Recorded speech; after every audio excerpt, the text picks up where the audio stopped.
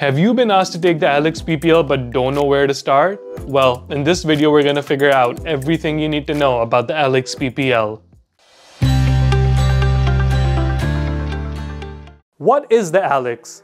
According to their website, ALEKS quote-unquote applies combinatorics and stochastic processes theory to the modeling and empirical description of particular domains of knowledge. Did you catch that? Great, because neither did I. And what does this PPL in ALEKS PPL even mean? Well, PPL stands for Placement, Preparation, and Learning. Not only does the ALEKS PPL help you place in certain courses in math and other STEM subjects at UMaine, it also gives you learning modules to improve your score at the assessment so you can better place in courses where you can get the most bang for your buck.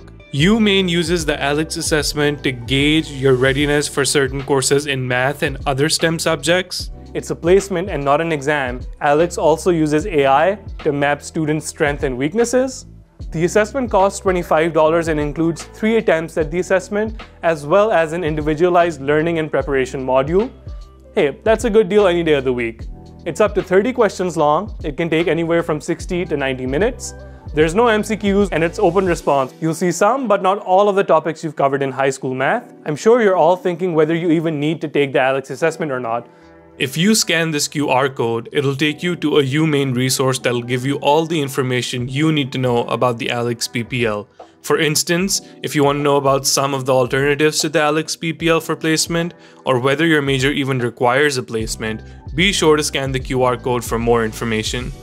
So I recommend you contact your program coordinator for more information before you just assume something about a course. So enough talking about theoreticals. How do you actually take the assessment? Well, first you need to commit to UMaine, get your UMS ID and password, pay your deposit, then you can go ahead and take your assessment.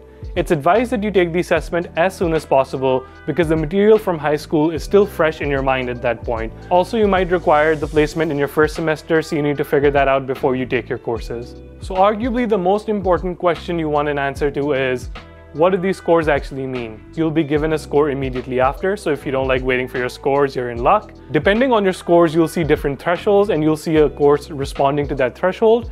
And you'll have to take that course. However, we recommend you retake the ALEKS assessment with the individualized learning and prep module because we've seen students improve by quite a bit and over 90% students actually improve by one whole course. But what if, for whatever reason, you need to retake the ALEKS PPL? Well, the ALEKS PPL provides you with a self-paced, online, individualized study plan based on your performance at the assessment, which will help you fill in the missing gaps in your understanding. Additionally, you will also be able to take the ALEKS assessment up to 2 times after studying the learning modules. It's important to note, however, that you must wait 48 hours between assessment attempts and spend at least 5 hours on the learning modules for each attempt after your first one. As a general rule of thumb, we recommend spending 15 hours or more in a learning module since students who have done that in the past have shown the most improvement. And here I want to focus on 2 aspects of the ALEKS PPL that are incredibly cool. After you take the assessment, the ALEKS PPL will provide you with personalized learning materials through on-the-spot feedback, explanations, and necessary contextual information to help guide you along the way. They will also help you along with something called continuous reinforcement by occasionally asking you questions regarding what you've learned to make sure you've mastered those topics. So it's completely in your favor to retake the ALEKS assessment if you're not happy with your score, but even if you're happy with your score, it'll help you brush up concepts if you follow the individualized learning and prep module. So here's 3 major takeaways. Firstly, the ALEKS assessment is an online assessment here at UMaine.